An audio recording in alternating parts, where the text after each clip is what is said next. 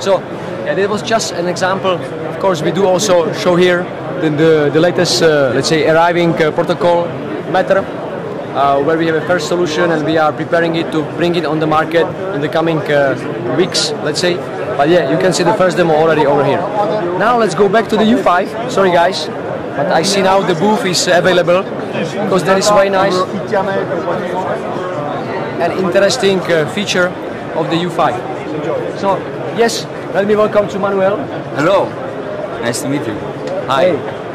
So Manuel, please tell us something about the U5 yes. with the focus on the low power. What is so unique inside this microcontroller to make it so special for the low power consumption? Yeah, so there are two main reasons, so two main important features. One is security, but here we are focusing on ultra low power. So on this microcontroller U5, we have a dedicated state machine which is working independently from the core. So the core is off, or let's say in stop 2, and the peripherals can work autonomously because the CPU is not fetching any instruction. We have a dedicated DMA instances, which is a low power DMA, which is fetching the instructions instead of the CPU. So you have a subset of peripherals that you can use while the core is in stop mode. So this modality is called low power background autonomous mode, and right now is a special feature for STM32U5. I can show you what are the peripherals that you can use and some use cases. You can use communication peripherals like I2C, SPI, UART. In fact, this is what we are demonstrating here, and we'll show you later. We are demonstrating an I2C reading from an accelerometer. And in addition, you have a dedicated 12-bit ADC for this low power domain, which is called the Smart Run domain, that you can use to store your data. The data are stored in a dedicated SRAM, and down to stop 2 you have 16 Kbytes of SRAM available, and you can decide to wake up then the core on the strategy you prefer, transfer complete, half transfer complete, or when you reach a certain threshold, for example. And other peripherals which are available are DAC for digital to analog converter, low power timer. You can also create control loops because you have also some analog peripherals which are available, comparators, op-amps, and you have dedicated low power SIO which are available and very interesting, for example, for implementing your own data transmission protocol. In general, what you can do is chaining a different peripheral to achieve your task and keeping the MCU in low power and achieving ultra low power consumption. So with this solution, you can cut your power consumption by a factor 10.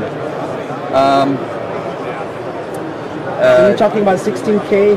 16Ks of RAM down to stop 2, so it means that when you initialize, you build your function, your LPBAM application, you have to be sure that the variables and the handlers that you use in your application are stored in these 16K bytes. When the memory is full, you can then wake up your core, do some computation, and then come back to your task, for example. That's a smart strategy. Yes. What are you doing there? Yes, this is a very smart strategy. Another interesting fact is that, for example, when you're doing an analog conversion, you can also decide to wake up on a threshold. So when you have a certain value, you can decide to wake up the core. Somebody's asking 128K SRAM would be better. What would you say to that person? Yeah, so you can definitely use more RAM if you go to higher power states. We have to say that for the solution, for the implementation we have seen so far and customers using LPBAM, 60K is pretty okay because you can always wake up for a while doing your operation with 160 megahertz and then come back to stop 2 and go on with your ultra low power tasks. So maybe I can give you a short overview of the demo we are presenting here. So we are reading an accelerometer via I2C3. We have a dedicated I2C3 instance, which is I2C3 free. And the acquisition from the sensor is triggered by a low power timer.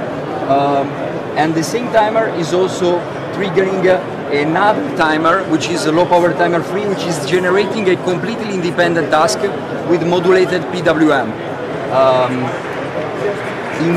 So we basically have two DMAs channel doing two different tasks. One is configuring and reading data from the sensor. Here we are reading 2 times 6 bytes from the sensor, and we have another DMA channel which is taking care of generating variable PWM in circular mode. And to do so, we use our U585 disco board, which has accelerometer and gyroscope on it, and also some nice connectivity like Wi-Fi and building, and our power shield that is based on L496, our cube, and we have I2C signals. If I stop the acquisition, you will see that the sampling time is around 1 millisecond, and on the third channel we have the modulated PWM.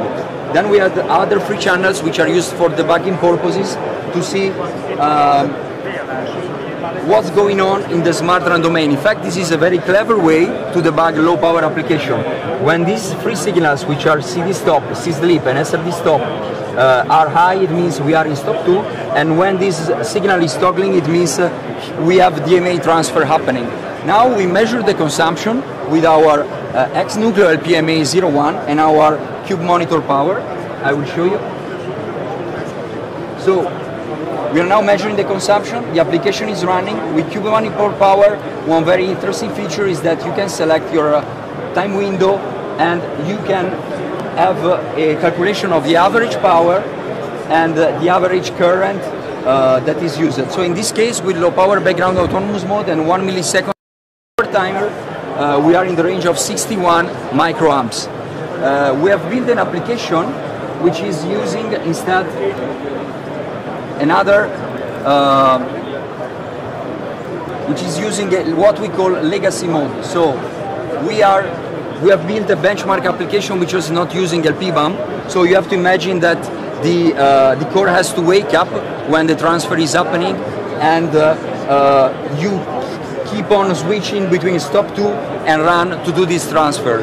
So we can also demonstrate in this case that if I flash, for example, the example that it's using this legacy mode, okay, I will show you. We can observe 2 things, okay, from this logic analyzer. First, what is happening on this 3 channel is a bit different from what we saw before. These lines are toggling. It means I'm waking up very frequently, okay, which is not very good for power consumptions. In fact, if I measure the power consumption with this legacy application, you will see that the values are around 180 microamps versus 60 microamps. So we are gaining a factor 3 of power with this low power background autonomous mode.